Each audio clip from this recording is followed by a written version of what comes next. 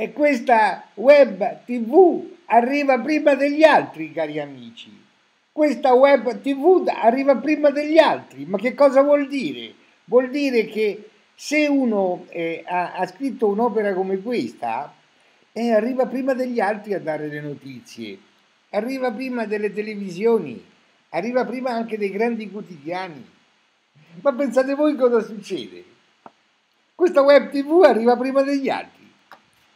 Io ho fatto qualche giorno fa un video intitolato Armi italiane agli israeliani.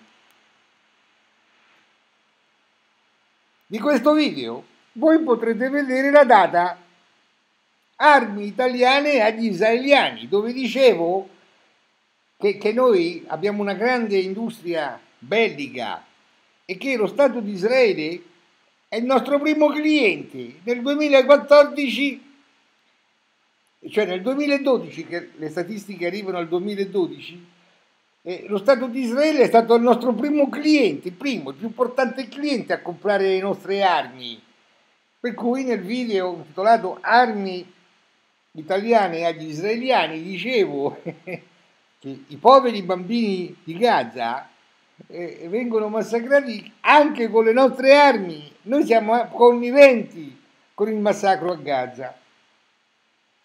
Poi recentemente, stamattina, ho fatto un altro video intitolato Protestiamo contro il massacro di Gaza e una carissima amica mi dice: professore, guardi cosa ha scritto il Fatto Quotidiano. Io vado a leggere cosa ha scritto il Fatto Quotidiano e il Fatto Quotidiano scrive le stesse cose che io avevo detto il giorno prima nel mio video intitolato Armi italiane agli israeliani. Poi ci sono le date, ci sono le date, dite tutto quello che vi pare, ma parlano le date, capito? Ma quante volte ve l'ho detto che non esiste al mondo una web TV come questa, cari amici, come questa di Serafino Massoni. Io sono l'unico redattore, ma arrivo prima degli altri, arrivo prima, ma quanto sono contento di essere arrivato prima del pregiato quotidiano, il Fatto Quotidiano, come sono contento, perché lì sono tanti in redazione, capito? Non ce n'è uno solo come me.